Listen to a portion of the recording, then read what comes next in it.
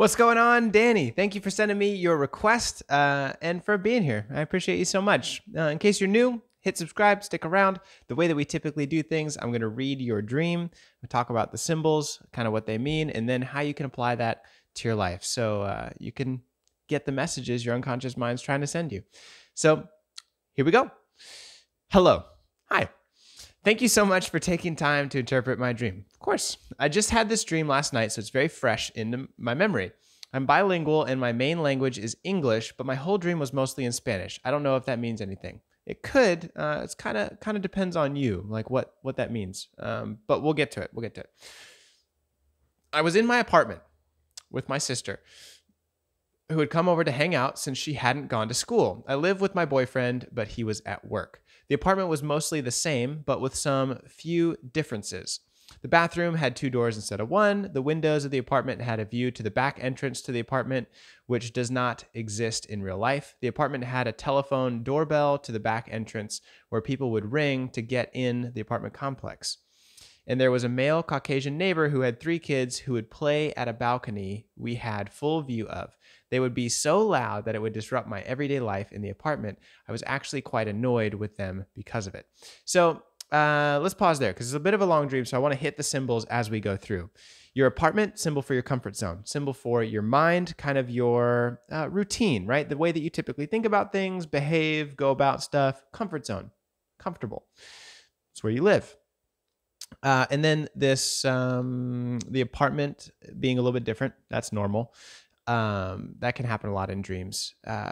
But the neighbor, there it is. I found it in the text. Sorry. The neighbor who has the 3 kids, that's going to be anxiety, right? So that's going to be specifically anxiety, stress, just annoyance about the things that you have to do, but particularly related to kind of responsibilities, right? And just kind of the noise of living. Sometimes you have to do things that are just kind of annoying, like we have to deal with traffic and taxes and emails and things, and it's just kind of frustrating, but it's part of life. That's what that really is going to represent for you. Now, this view of the back door, which kind of becomes important later, really is going to be a sense for your unconscious, right? These are kind of the things. It's the back, right? It's behind. It's sort of in the shadows, right?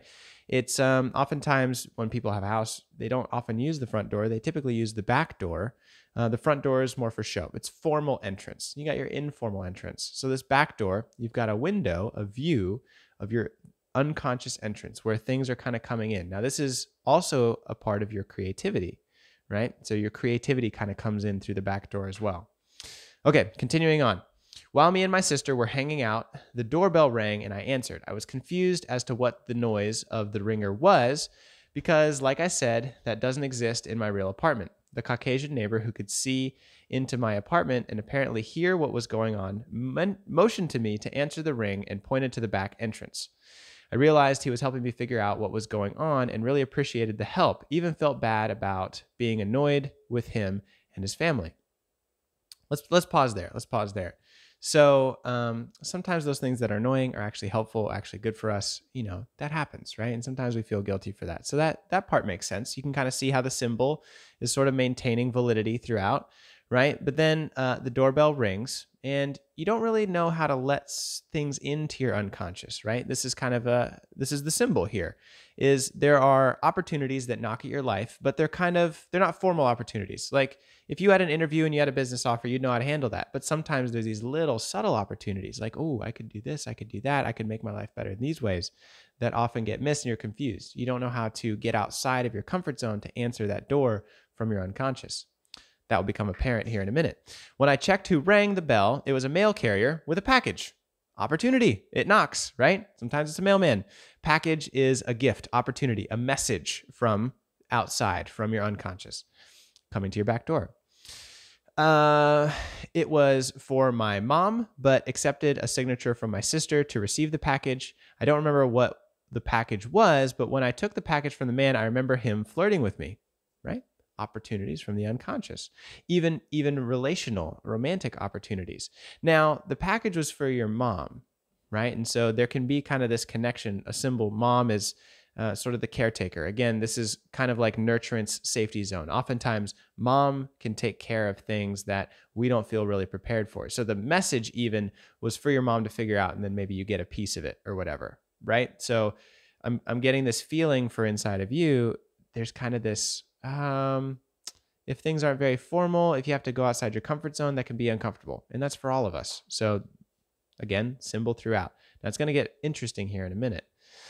When I received another ring, I answered it, and it was an eerie sounding man. It sounded wrong to begin with, so I was already apprehensive. The conversation went as follows.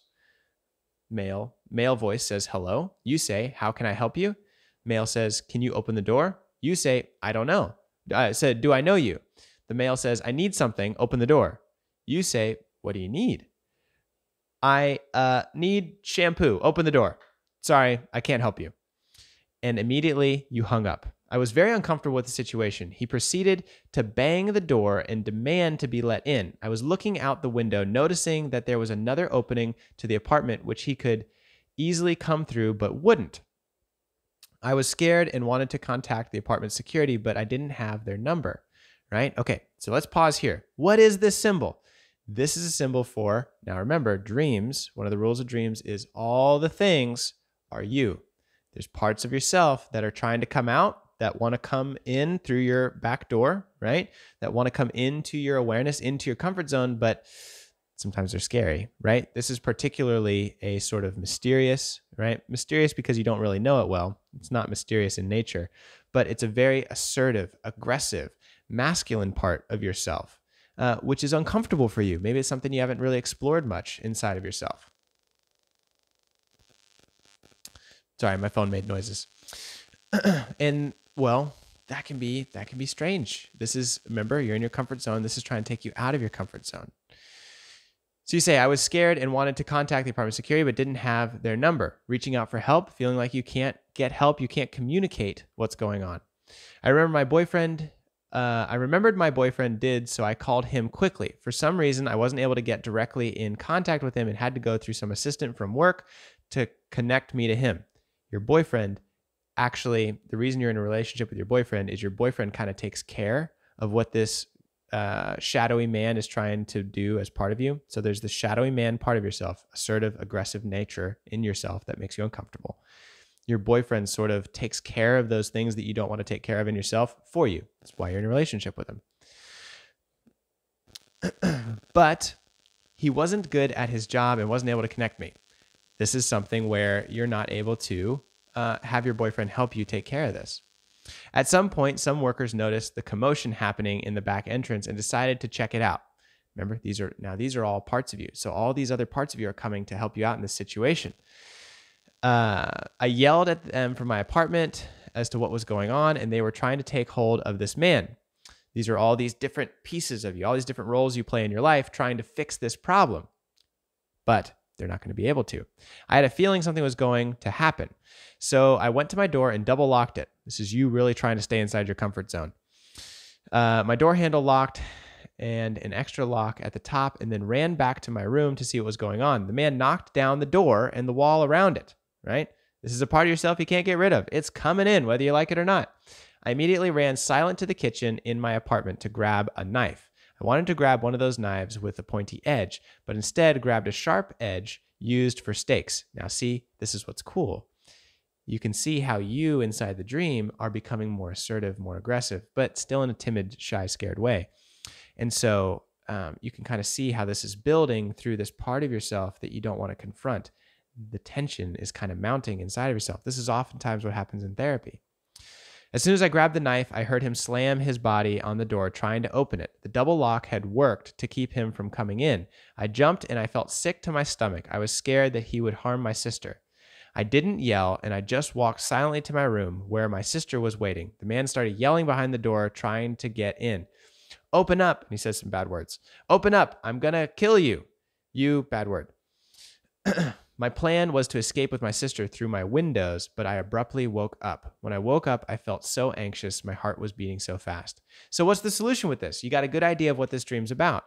The solution is those things that are undeveloped in you are going to make you afraid when you see them in the real world, when you see them in others, when you see them outside of your comfort zone.